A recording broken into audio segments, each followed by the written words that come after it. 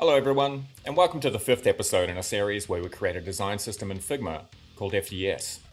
In this episode, we'll be creating spacing variables. And first things first, you're probably wondering why I'm wearing a cap. That's because I bashed my head on a train earlier this week, and instead of you having to deal with and get distracted by this little plaster, I'm just going to put this on and get on with it. Okay, so what is spacing? Spacing is the space between text, images, buttons, and other interface elements that ensures visual harmony, readability, and usability across the experiences that you create. If we look at our global scale and t-shirt sizing, we use a global 8-point system, where a baseline of 8 pixels is multiplied to give us a set of consistent and expected values. In the table below, you can see all of the values we'll be using, along with their t-shirt size names, multipliers, and pixel values. So the group, of course, is on the left, spacing. Then we go all the way from 2XS or 2 extra small, all the way up to 12XL or 12 extra large. In the next column, you can see the multiplier, and then the value, all the way from 2 up to 112. And if we look at some examples, these examples show how spacing can be used at a component, content, and screen level. For a component, in this input component, the label and help text are both 8 pixels away from the field. Inside the field, we use 16 pixel horizontal and 12 pixel vertical padding to frame the text and arrow icon, which is separated by 8 pixels. And you can see all that in action here. Between the label and the field, there's 8. Between the field and help text, there's 8. Horizontally, from left to right, we've got 16 on the left side, or the leading side, and 16 on the right, or trailing side. And then in between the text itself and the icon, we have 8, which gives us this composition. For content, and for cards, the content is given breathing room with 16 pixel padding on all sides, 8 pixel between the heading and text, and 16 pixels between the text and the author's details.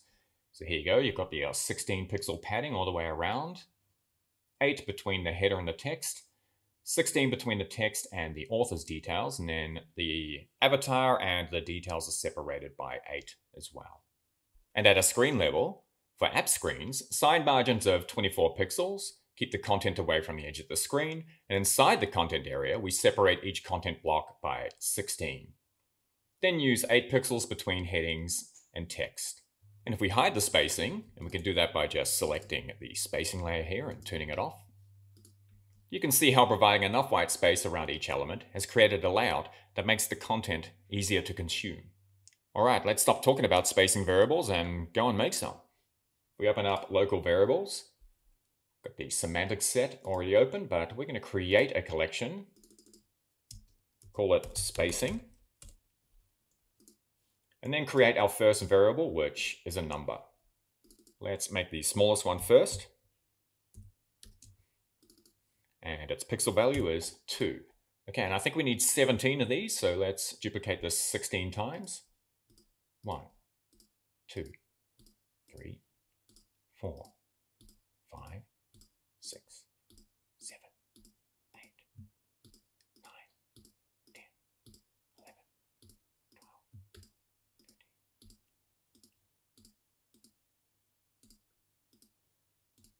12, 13. $16.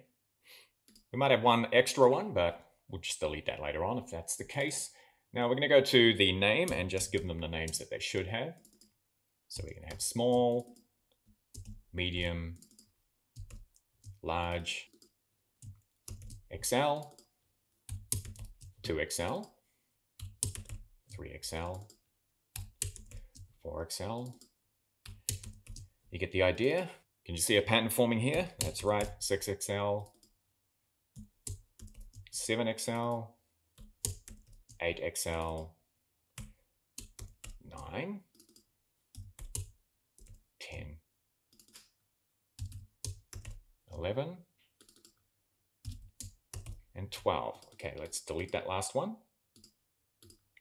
And let's go down the value column and make them what they should be. So we've got 4, 8, 12, 16, 24, all multiples of 8, of course, from here onwards. So we've got 40, 48, 56, 64, 72, 80, 88,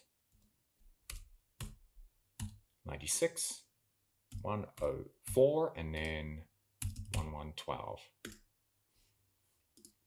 We're going to select all of them, right click and go new group with selection and rename this space. Okay, now they're made, let's go back to one of our examples and see how we could apply them. Okay, in this card, we go into the container. You can see that there's 16 here. If we drop this down, there you go. We can just scroll down, find Al, which is 16. We'll do the same thing here. Inside the content, 16 again, so we're just going to drop this down, apply variable, go to L, inside text, set small, and then between the author, also set small. And if you or an engineer have dev mode, they can turn that on and see the spacing variables there. And that's it for spacing. In the next episode, we'll cover layout and breakpoints. I hope you're looking after yourselves and each other, and I'll see you in the next one.